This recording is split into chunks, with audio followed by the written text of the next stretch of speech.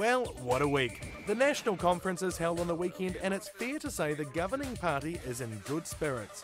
If Lila Hare, Honi Harawira, Pam Corkery, Kim.com, Russell Norman, Materia Toure, David Cunliffe, Matt McCartan and John Minto are the answer, can we please have another look at the question?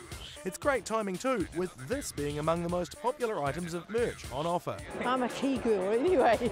I am a TeamKey. Not everyone's quite as much of a team player as these guys. This auction of an unwanted gift attracts hundreds of comments on TradeMe.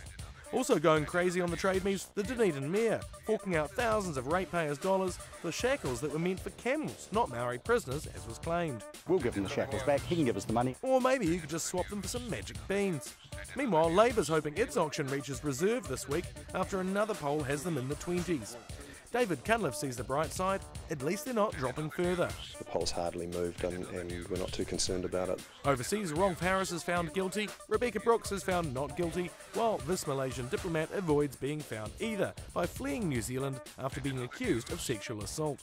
It's a proud week for sports fans. One soccer star gets sent to the naughty chair for doing a boo-boo on another player, while a league star needs to spend more time on toilet training, although he's clearly been practicing. The boys have seen me muck around doing it before. And finally, oddly appearing like he hasn't aged or changed his clothes since the 1990s, this cricket star comes clean.